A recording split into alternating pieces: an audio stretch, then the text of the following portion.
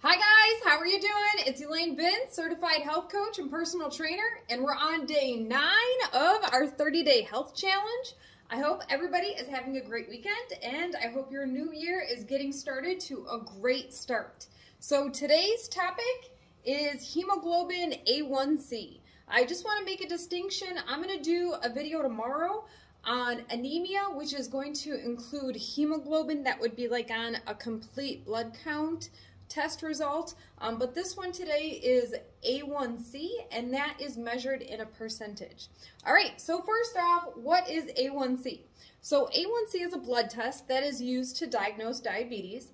Also, if you have diabetes, they would use this blood test to monitor your treatment progress.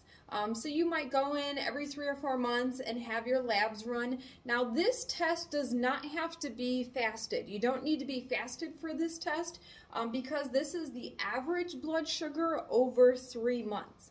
So if you want more information on blood sugar, check out earlier in this challenge, and I did a different video on fasted blood sugar or glucose, so you can have a better idea of what that is. But A1c actually is measured in a percentage.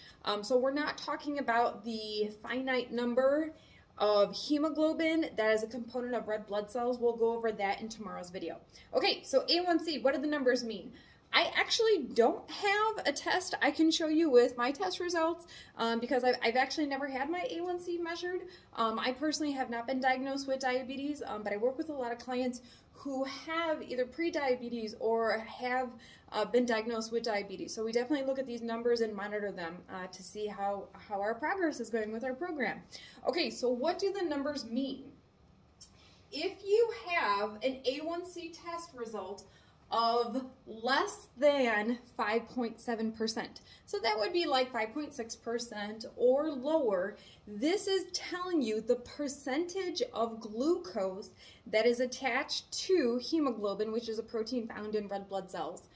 That is the percentage of the blood sugar that is found with that hemoglobin protein. So what does that mean? If your blood sugar on average is higher, so let's say for example, your value for your A1c test was between 5.7 and 6.4%. That number, your physician, your healthcare provider, whoever you're working with, who's going over these test results with you, can diagnose you with what's called pre-diabetes. So pre-diabetes is a warning sign. You definitely don't want to develop the disease of diabetes. I know like type 1 diabetics, there's not a whole lot you can do with given the genetic situation, but you want to make sure, if at all possible, if you are not born with diabetes, and it can be diagnosed later in life as well, you want to try to monitor so that you don't develop diabetes. But then what if your number is even higher? What if your A1c is 6.5% or greater?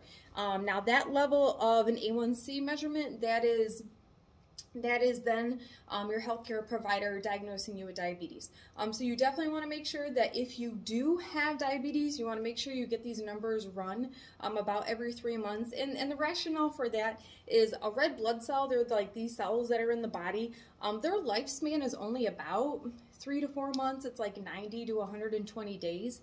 So the test result of A1c, that test result would not actually give you results of more time that was like 5 or 6 months ago. It would be more current. It would be what's currently in your blood, because your body manufactures your body should manufacture red blood cells on a continual basis.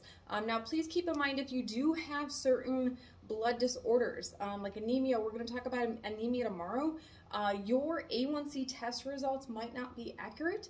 So something to be your own health advocate is if you do have diagnosed anemia, and there are different types of anemia, then your A1c might not be accurate.